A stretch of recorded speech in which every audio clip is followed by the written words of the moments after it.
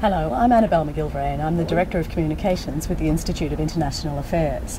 I'm here today with the Minister for Development in the Pacific, Senator Concetta Fierravanti-Wells. Thank you for joining me, Senator. It's my pleasure. The Senator is with us today as part of the Indonesia-Australia Dialogue taking place in Sydney.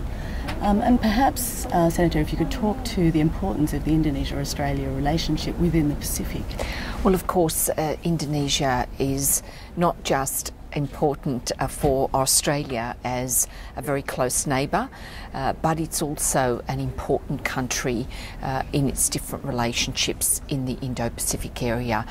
It is an important country in ASEAN, and of course as a participant in the ASEAN Australia Summit, which we recently had here in Australia. So at different levels our relationship is important. Of course, Indonesia has also been a participant as a partnership dialogue of the Pacific Island Forum, which Australia is a member of. So at different levels, a relationship that is important on an economic, on a social, on a political, on a defence level.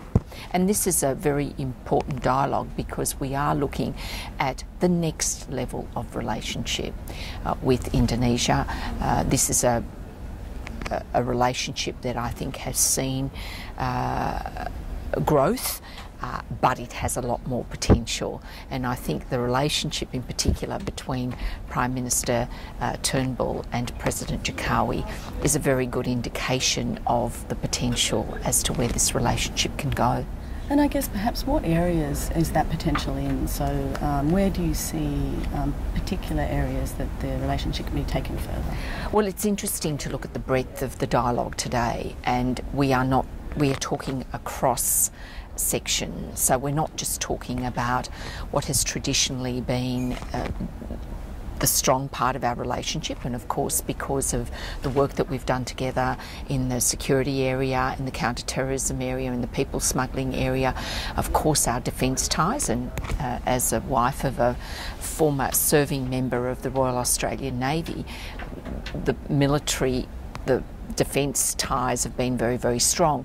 But today we're talking about the broadening of economic ties. We're talking about the involvement of small to medium-sized enterprises. We're talking about greater people-to-people linkages. Having said that, Australia, of course, has a very strong partnership with Indonesia already. We give $356.9 million in overseas development assistance to Indonesia every year. So that's a very sizable chunk. It's one of our largest ODA recipients. But of course, as we shift from the recipient-donor relationship and move much more into an economic partnership and a much more strategic partnership, clearly that changes. So it gives us scope to look at how we can do things differently in the future. So one of the aspects of that, I guess, of those change and that sort of development would be trust. And this morning there was mention of the fact that the trust differential is a little bit, or there is a differential between Indonesia, which has quite strong trust towards Australia, but Australia doesn't necessarily have the same feeling. Australians don't have necessarily the same feeling toward Indonesia. Perhaps how could we improve that level of understanding and trust? Look, trust is something that grows with people-to-people linkages. I'm a strong believer in people-to-people linkages, and I think that from an Australian perspective it's going to be important that we broaden Australia's understanding of Indonesia. And whilst holiday destinations like Bali have been or are part of an Australian tourist destination, there are absolutely other parts of Indonesia that I think we can encourage in terms of tourism.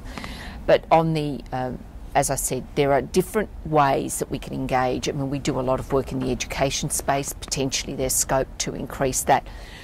We talk about trade, and whilst our trade levels with Indonesia are substantial, there is opportunity for growing that relationship, particularly given where Indonesia is going economically.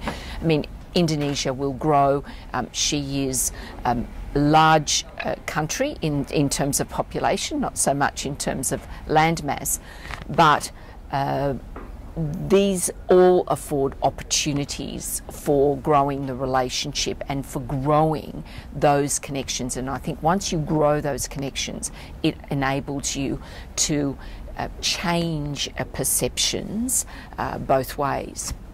And perhaps are there any challenges for the relationship, given the changing world order at this stage, or the uncertainties that are there that haven't been there? Well, we do, and this is clearly something that emerged today in very sharp focus. We are living in a changing world. We are living in a world where geopolitical issues are very much at the fore in our region. The Indo-Pacific region is a very fast-growing region. It is a region that has certain challenges, and when we talk about the Indo-Pacific, it is a large part of the globe.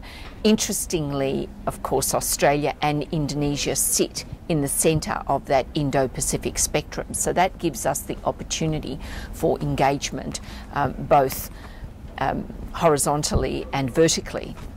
Well, thank you very much for joining me today. And if you would like any further information about international affairs or events run by the AIIA, please go to our website or follow us on Facebook.